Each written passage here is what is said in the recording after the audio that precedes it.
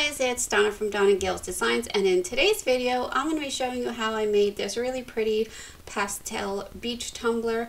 Everything I used in today's video will be linked in the description below, along with the links to my social media in case you want to follow me so that you can. And if you like today's video, please give me a thumbs up. That really helps my channel, and please feel free to share the video with your friends and family. So let's go ahead and get started. So I'm starting out with a prepped and sanded cup, sprayed it down with 91% rubbing alcohol, and went ahead and spray painted my cups to go along with the color glitters that I'll be using. All the glitters I'll be using today are from the glitter grind, and they'll be linked in the description below for you.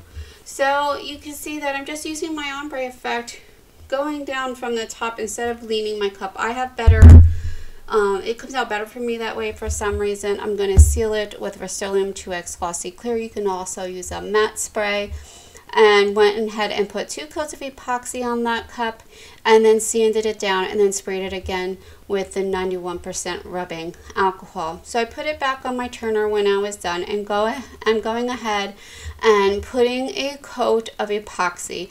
Now I do want my epoxy to move a little bit, so I'm putting a little bit more epoxy than I normally do on here, just so that when we go to put our waves on this cup, that they will move for us. Now I do my waves a little bit different maybe than other videos you've seen. I will start out with my heat gun, and then I'll use my fingers as well. I just like how it comes out that way better. That's what works for me, but please absolutely do what works for you.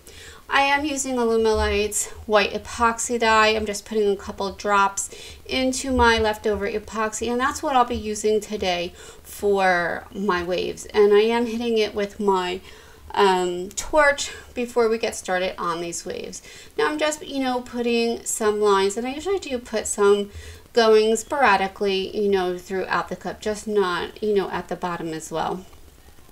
So, excuse me. So then I'll let that sit there for a few seconds, and then I'll go ahead and use my heat gun to kind of move those waves a little bit. I usually go in an upward fashion when I do this, and I will do this as I'm going through the whole cup on all those lines we just put on there. And then once I'm done, using my heat gun, I'll go ahead and I'll make sure I have a paper towel in one hand, and I'll use my gloved finger with the other hand to kind of move those waves a little bit more. And sometimes I feel I just have a bad habit of putting too much waves on there, so that's what I'm using with the paper towel. Once I'm moving those waves around with my gloved finger, I am really quickly just wiping it off on the paper towel, so I'm not taking white paint off and putting it back on. So that's why you see me here with the paper towel, and I just like how my waves come out this way. But if you strictly use a heat gun to do your waves, please absolutely feel free to do what works for you. What works for me might not work for you, and vice versa. So I'm going through it, one last time with my heat gun, moving it around a little bit more. And then once I'm done with my waves, guys, I'm going to put this on my big turner in the back of my shop and let this cure. And then once we get, I'm going to put another coat of epoxy on it. I may need 1 coat, some may 2 coats. It just depends, for me, per tumbler. And then once we're done, you see, I decided after I did my waves, I just had to put a little bit more at the top there by the sky. And then once our cup is cured, we're going to give this a really good sand. And what I like to do also is, since I'm using a decal, I'm using a white cast decal, and I don't like to put those on a sanded cup because sometimes you can see those lines from the clear parts. So I will put it back on my turner with another coat of epoxy until smooth, and then I'll come back and put my decal on. Now what I normally like to do with these decals, and this decal is from Gracefully Created, I'll put their link down in the description below. I absolutely love their decals. I will kind of take it off that backing paper and just leave a little bit of the clear part. This way I can move it around if I need to. I'm not putting my fingerprints on the whole decal. And then I just use the hinge method.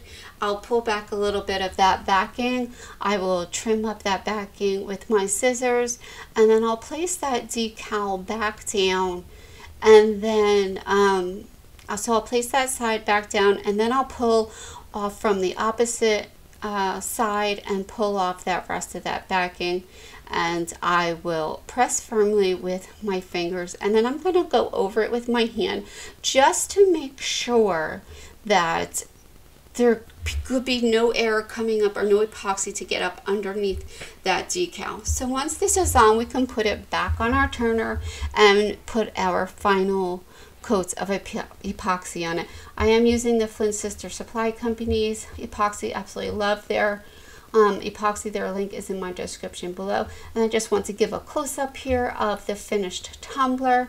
I hope you enjoyed today's video. I hope you have a wonderful, wonderful day, and I will definitely see you guys in the next one.